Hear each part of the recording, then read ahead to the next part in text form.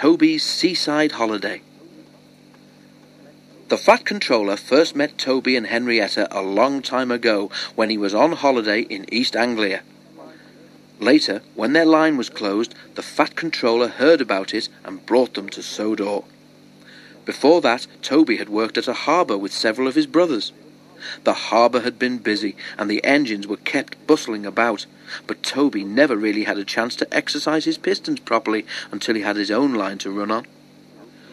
One day, Toby was resting alone in the shed at Farquhar. That morning, Percy had been talking about the harbour at Knapford. Toby remembered the old days when he had worked at a harbour too. "I'm too old now to dash about like I did then," he thought.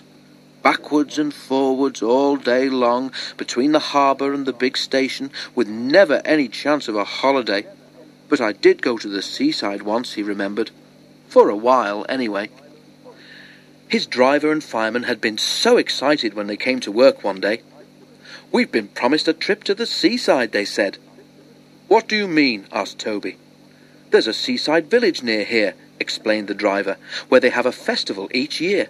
Lots of people come to it, and one of the organisers thinks it would be a good idea to have a display of engines at the station as an extra attraction.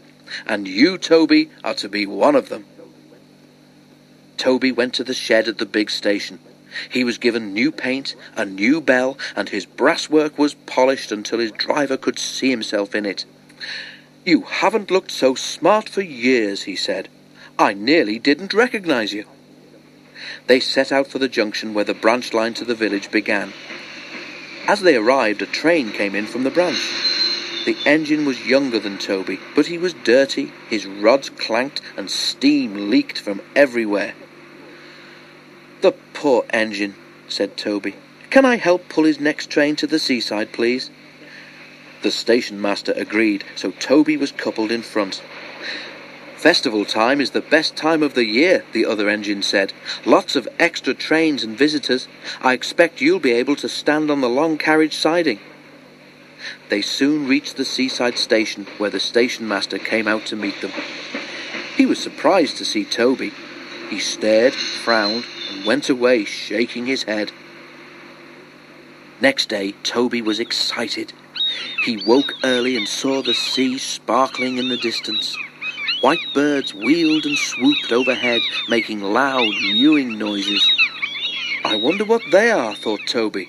"I must ask my driver when he comes." But his crew arrived looking glum. "It's all off, Toby," his driver said. "They say there's nowhere for you to stand." "But what's wrong with where I am?" wailed Toby. "I'm not in anybody's way here." "It's just an excuse, I reckon," said Toby's driver, lowering his voice. "The real trouble is you're too smart, Toby. They're afraid you'll show their branch line up." Just then, a door banged. Toby jumped. "Wake up, Toby," smiled his driver. "Time to get back to work." Toby sighed as he moved from the shed. "Well, I did get to the seaside," he murmured, "even if it wasn't for long. But I think the Fat Controller would have managed all that festival business much better."